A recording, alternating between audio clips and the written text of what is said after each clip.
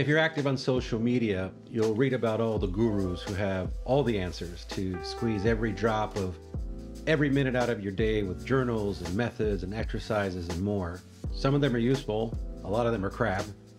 And if you look at yourself in the mirror and be honest, and you know what you're capable of doing, you could spend $10, $20, $30,000 at a conference with the greats like Tony Robbins, for example. But when you get home, you have to do the work. And that has been something that I've been worried about or always thought about for people like you and me, even when I was a kid.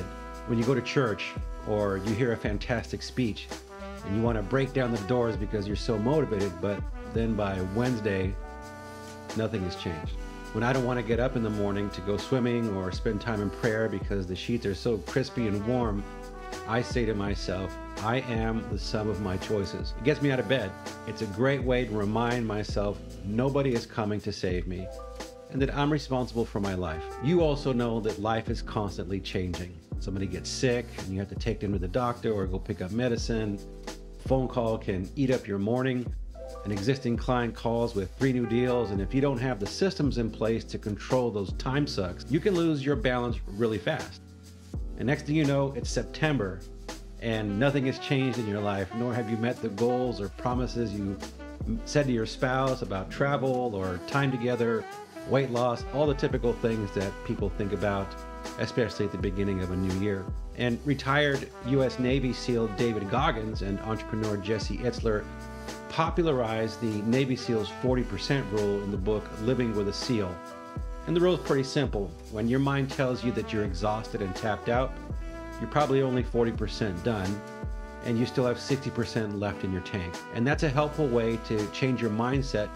But as entrepreneurs and spouses, having those systems in place to juggle the demands of our businesses and the needs of our personal lives is key, so you don't get to that 40% too fast. So how do you do that?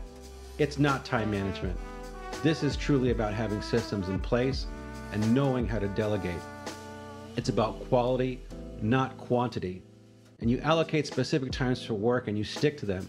And that's probably the hardest part that any entrepreneur has. Then, when it's time to switch off from work and truly be present with your partner, this means putting away the phone, closing the laptop, and focusing on the moment. In my own journey, I've learned the importance of scheduling regular us time with my spouse. Whether it's a weekly date night or a simple coffee break together, these moments are invaluable.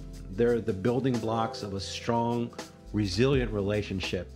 We're the goofy couple holding hands and giggling in the Costco aisles because that's the time we get to spend because of our businesses and our kids' schedule. Open communication is the bedrock of any strong marriage, especially when one or both partners are entrepreneurs. Share your successes, your challenges, and even your mundane daily experiences.